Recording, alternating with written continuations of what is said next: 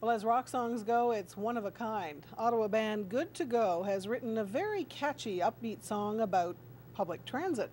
Now the song has been turned into a music video by some enterprising local students. CTV's Eric Longley has the story of one rocking version of the O Train.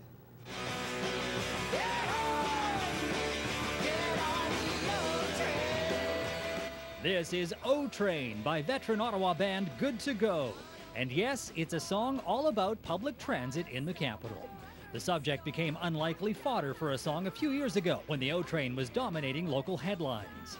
It was on everyone's mind, and if you hear about it enough times, it was like, fine, just get on the train, and then that's how it all came about. The song became a staple of the band's set, but it could only be heard live or on CD, until now.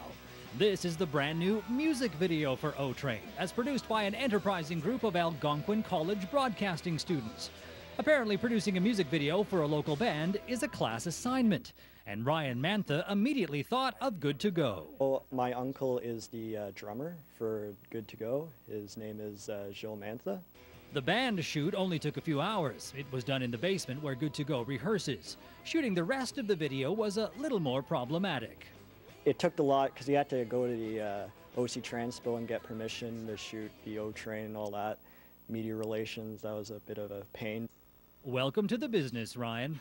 In the end, the hard work paid off. GOOD2GO got their first ever music video shot, cut and wrapped absolutely free. We're not in it for the money, so to be able to have the opportunity to help somebody else with, their futures as well, I think it was sort of a win-win situation. Yeah, we got an A-, so yeah. Okay.